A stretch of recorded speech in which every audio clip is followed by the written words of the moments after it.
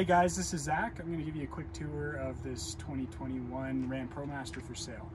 Starting out, this is a 136 wheelbase with the high roof, shortest wheelbase they make, but the highest roof at the same time.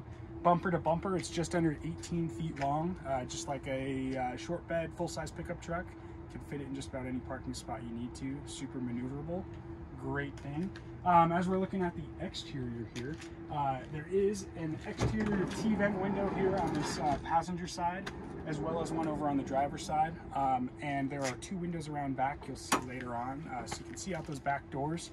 But let's bring you on in and we'll show you around. Starting out here on the inside, you'll notice there is a nice little seating area here, right? There are spots where you can seat two people here quite easily.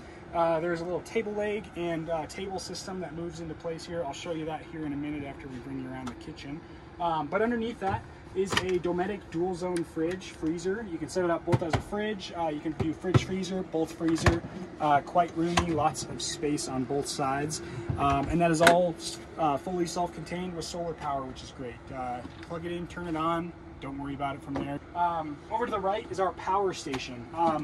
Everything stored back here is our house batteries, our power inverters, anything needed to run the power in the back of the van here. So all that power is fed off of solar panels located on the roof. There's 300 watts of solar.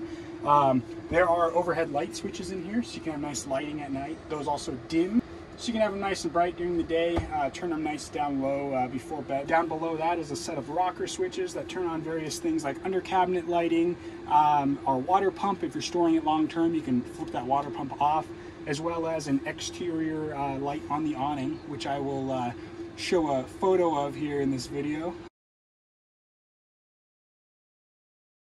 Down below that is your digital battery monitor. That battery monitor gives you an idea of the state of charge, how much battery you're currently using, or how much solar you're bringing in as well. We're 100% charged.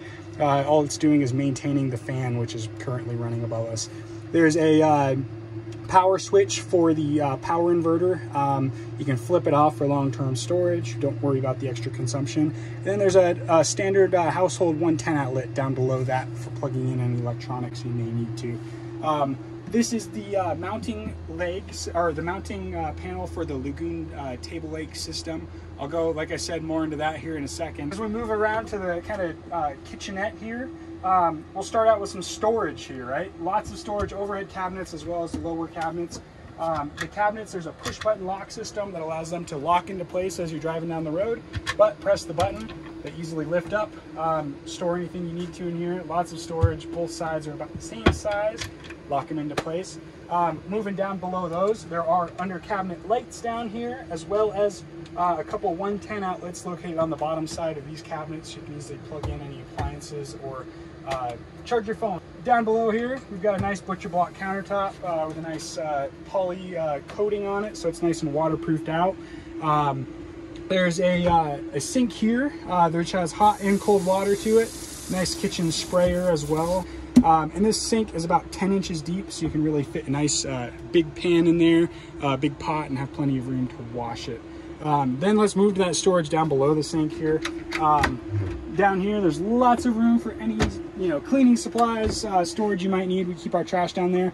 This fan just features a 7-gallon gray water from your sink. It's easy to pull it out, dump it on the go, and you're not necessarily tied to some humongous undermount gray water tank that you're restricted to finding a full-scale RV park, that you can take it into the bathroom and dump it right in the toilet if you need to.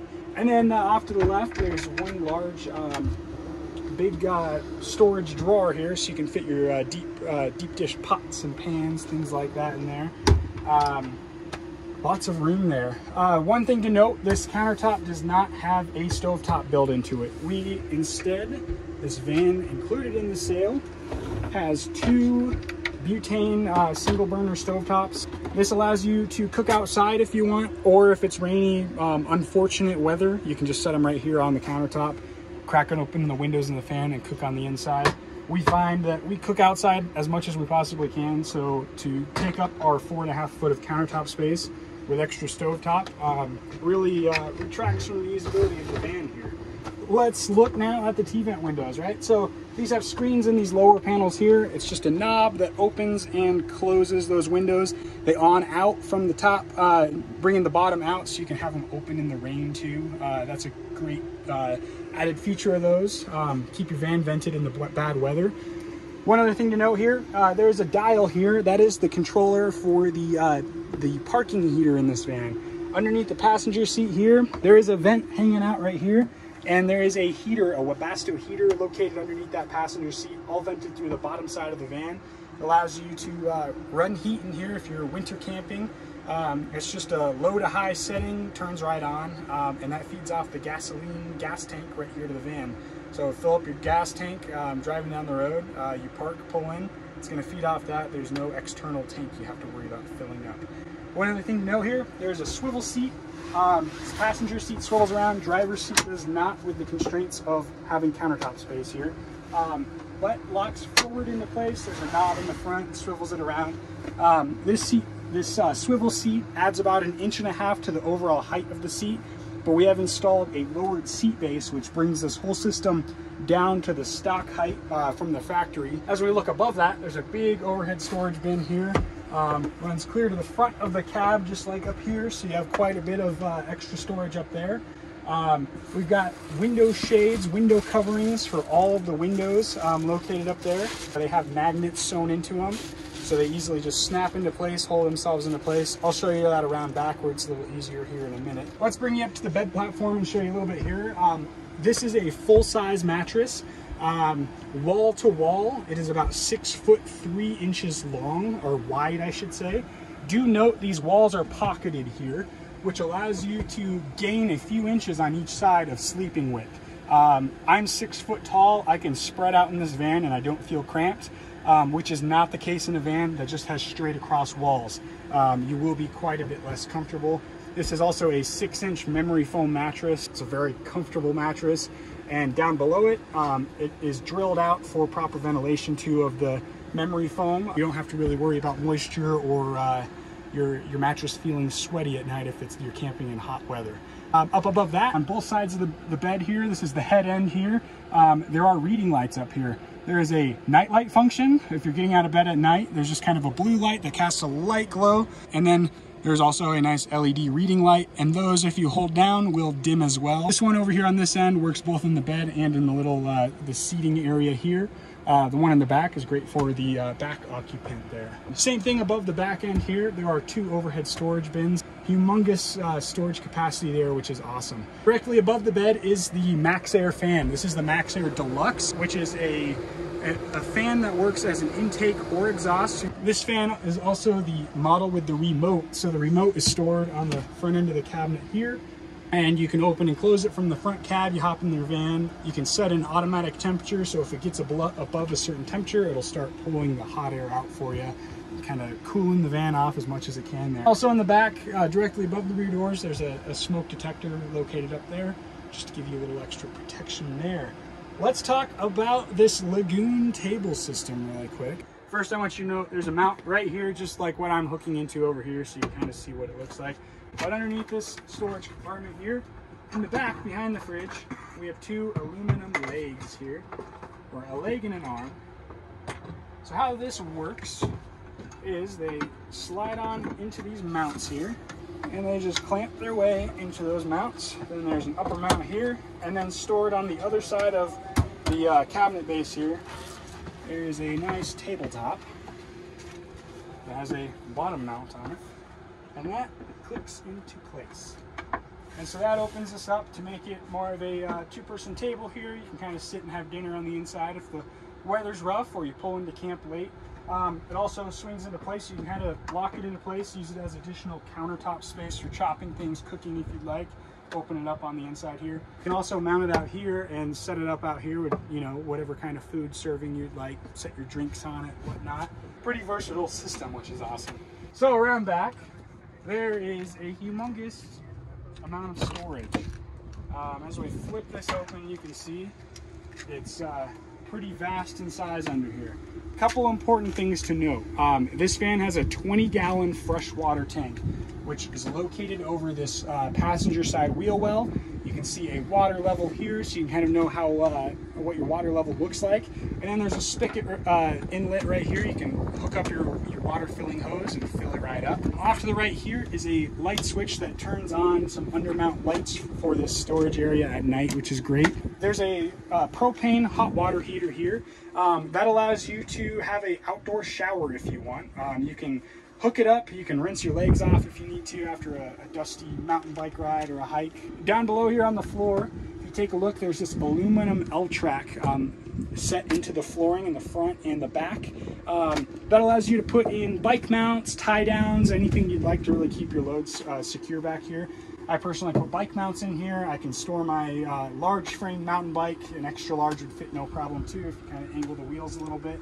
My road bike, for instance, fits directly back with no angling. So you kind of put a variety of bikes in here, and having that L-track allows you to move it side to side to accommodate handlebar widths, different bike sizes, things like that. You're not set to one configuration. And then up above on both sides, there are little storage cubbies that allow you to tuck any camping goods you need to over top of these wheel wells as well.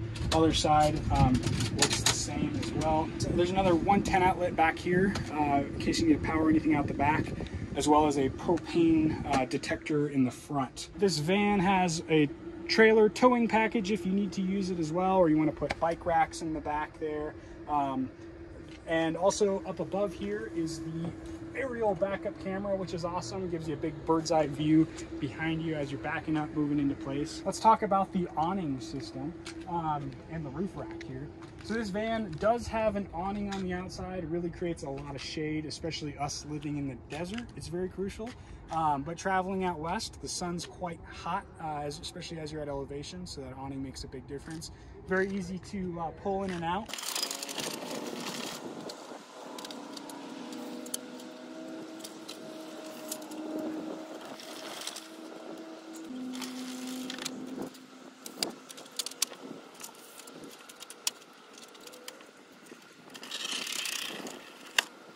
Additionally, this van does have a roof rack made by the same manufacturer of these awnings. That roof rack is currently holding the solar panel on. The perk of mounting the solar panel to that roof rack is there's a lot less holes drilled in the ceiling of your van. So there's a lot less sealant you have to worry about later down the road as it sits in the sun. And that roof rack, I would say 80% of it is taken up with the solar panel and the fan, so there's not a whole lot of extra room if you're thinking of mounting a roof box, things like that. But it is definitely serving its purpose as far as the solar panel being mounted to it. Next, I'll show you one of these window shades mounting into place using these back windows. So silver side is the inside, black side is outside. These windows have a nice body framed rim made out of steel, which is nice and magnetic. So it's just snap right into place. Create a nice even fit there, and then from the outside, you'd never know, there's a window there. You can't see through it at night, and they have a nice layer of insulation in them too that kind of help keep both the noise and the exterior temperature in or out of the van, depending on what season you're looking at. While I'm right here, I thought of one last thing I'd like to point out. Down here around the back, I'll go ahead and shut this door so you can see it a little clearer, is a shore power inlet built into the bumper, so there's less holes drilled into the exterior of your van for future exposure to salt and anything like that. This inlet here, you just pull it open, plug in your shore power. If you're camping in a developed campground, you need more power needs than your solar. Easy to plug in. Let us know if you have any questions. Feel free to shoot us an email. We'll get back to you. Let us know if you need any certain dimensions, have any certain component questions, and we hope to hear from you.